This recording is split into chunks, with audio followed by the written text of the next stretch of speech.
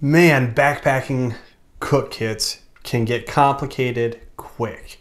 Hey, try saying that 5 times fast. But today, I'm going to show you how to simplify your backpacking cook kit and create a kit that will last you for years to come for less than $100. Let's get to it.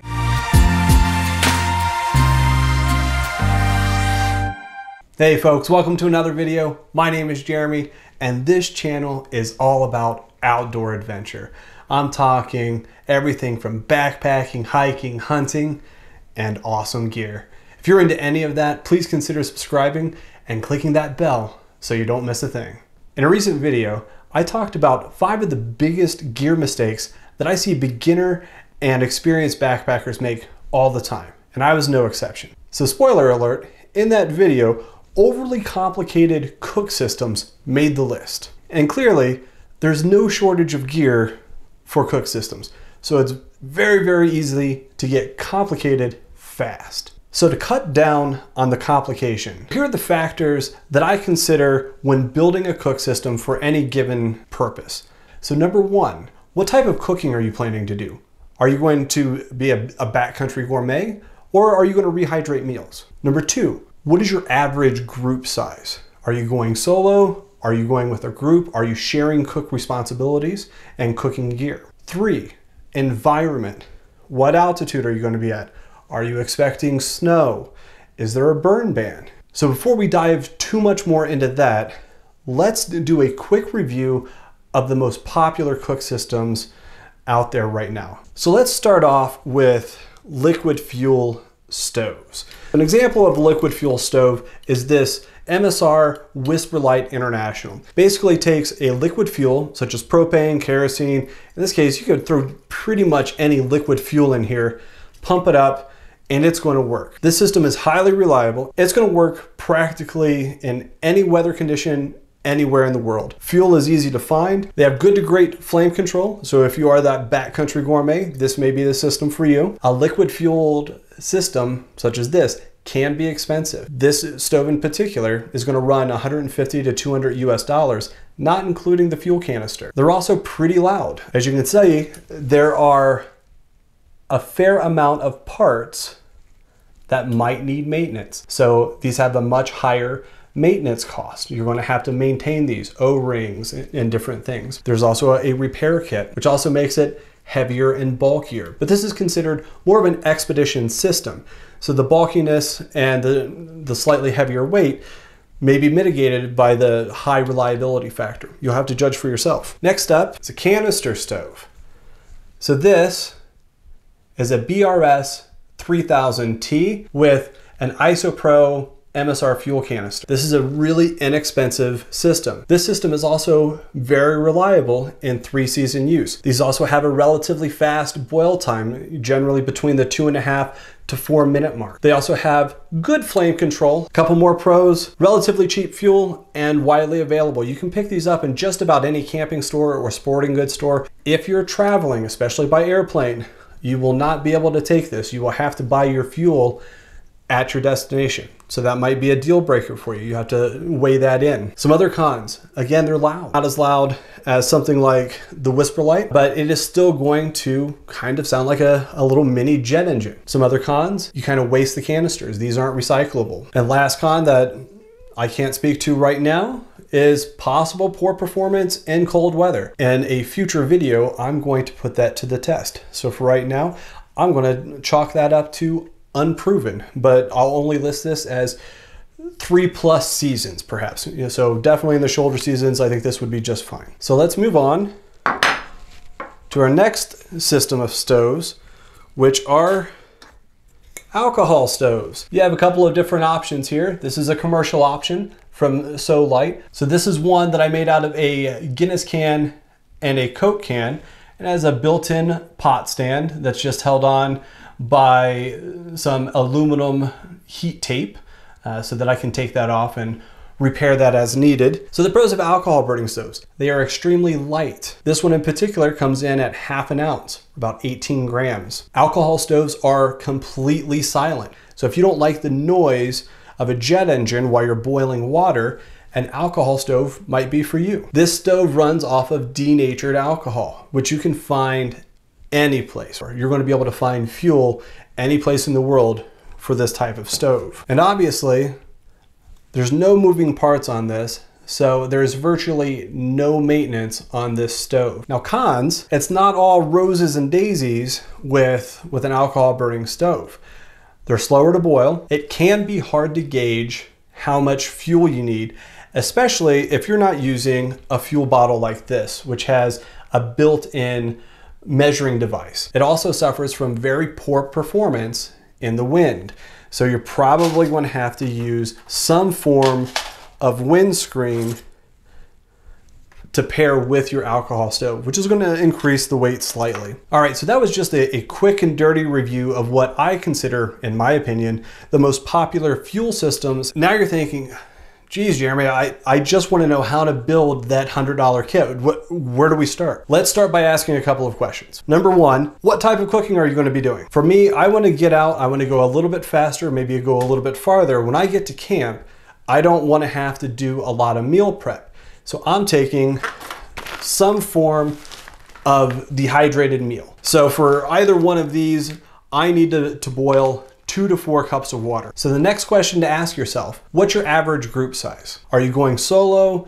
Are you going with a group but still cooking solo?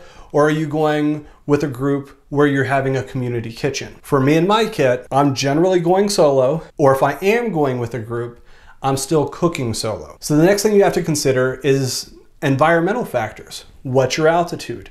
For this kit, I'm assuming an altitude of greater than 5,000 feet, mainly because that's where I normally do most of my backpacking these days. What's the weather like? I haven't gotten into winter camping a lot. That will change this year, so I'm going to be doing a lot more winter camping in the coming weeks.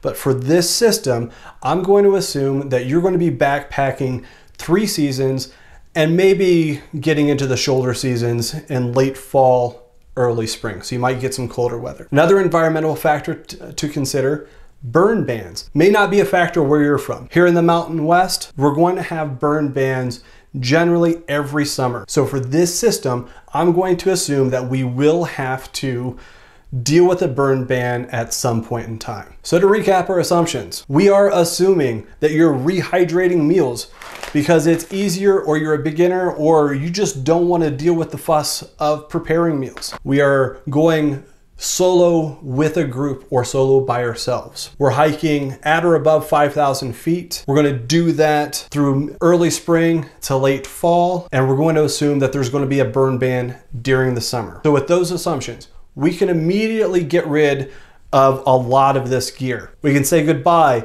to our liquid fuel stove. These big pots and pans,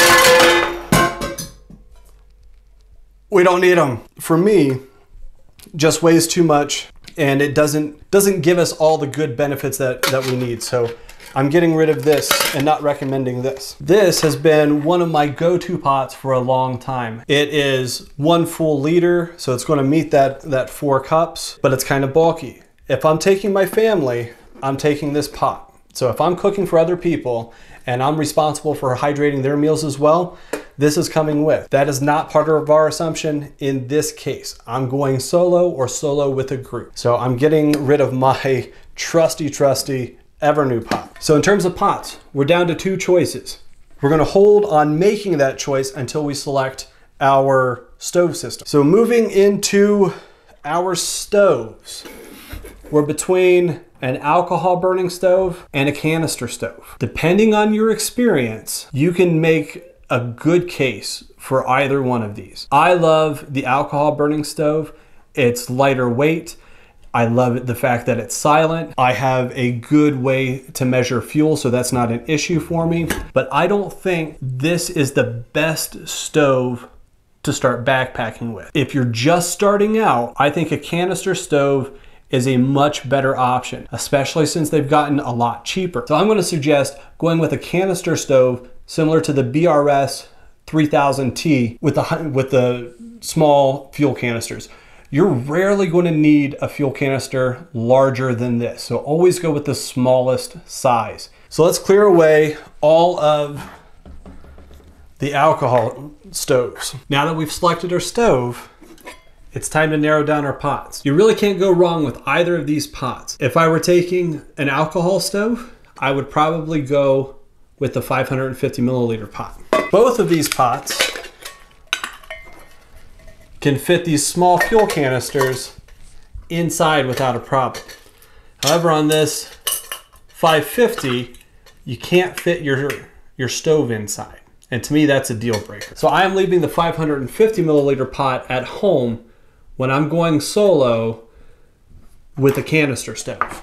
We have a couple of other things that we want to do here. With any of these titanium Toaks pots, I'm going to recommend a set of hot lips. So Snow Peak makes these. They clip right on the edge and they make drinking a lot easier so that you don't actually burn your lip, because that's no fun. So I'm going to throw in a set of hot lips.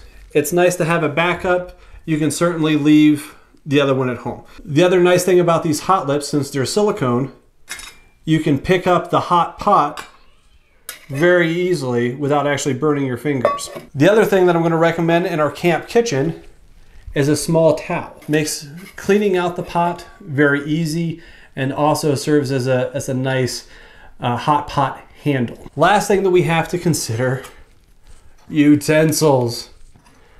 The age-old debate. Do you go with the spork? Have you ever used a spork? Have you really ever used the tines on a spork? Ask yourself that. Or some spoons. All three of these are very similar in weight. 10 grams, 12 grams, and 18 grams. I'm actually going with the heavier spoon option. Why I'm choosing the long-handled, heavier titanium spoon is, if you see the line here, you see the tear line. I want a spoon that's going to reach all the way to the bottom so that my hand doesn't have to get food on it, because then I don't have to clean up myself at all. So this comfortably reaches all the way to the bottom of this pouch and keeps my hand clean. And to me, that's a good morale boost in the backcountry. So I'm taking the heavier spoon in my cook kit. So these other guys, we'll toss them to the side. Let's review what we have. We have taken all that clutter and have simplified it to this, which is much more manageable. We're going to start off with the BSR 3000T canister stove. $16.95 on Amazon. I'll have links below. A Toaks 750 milliliter titanium pot. $34.95 on Amazon. A Toaks titanium spoon, long handled. $10.95 on Amazon. Snow Peak hot lips, $6.95. Our REI multi-towel, about $10, and a fuel canister. This is the MSR IsoPro, retails for about $4.95. You don't have to go with that. You can get them as cheap as $3.99. So this kit fits entirely into the pot. We take the fuel canister, put the plastic cap back on, flip the pot upside down to place it in. If you do that, you're going to avoid a rust ring in the bottom of your pot because of the moisture in the pot. Do yourself a favor. That's a little pro tip. Now we have a nice little place. I'm going to put my towel inside. I'm going to put our BRS on our towel, a little Bic lighter on our towel, our two hot lips in the towel. We're going to fold the towel over and put our lid on. Toaks is nice enough to give us this kind of heavy, in my opinion, it's about a half an ounce, mesh stuff sack. But we're going to use it because it doesn't add a ton of weight, and it's nice to reduce the sound of a jostling cook kit, because there's nothing more distracting on the trail than having Samwise Gamgee behind you clanking away with the noisy cook kit. This cook kit, all said, less than $85, 394 grams, just 13.8 ounces. I lied. I forgot to throw the spoon on top. 14.5 ounces, 410 grams. For less than $85, you're not going to find a much lighter weight kit than that. This is a fantastic simplified cook kit that's lightweight and will last you for years to come. Question of the day: What would you do differently to simplify this cook kit, or really any cook kit? Leave a comment below. I'm looking forward to hearing your thoughts. So that about does it for this video. If you have found it helpful and encouraging, please share it with a friend, give it a thumbs up, and if you want to see more videos like this, please consider subscribing to the channel and clicking that bell so you don't miss a thing. And until next time, Psalms 34:4.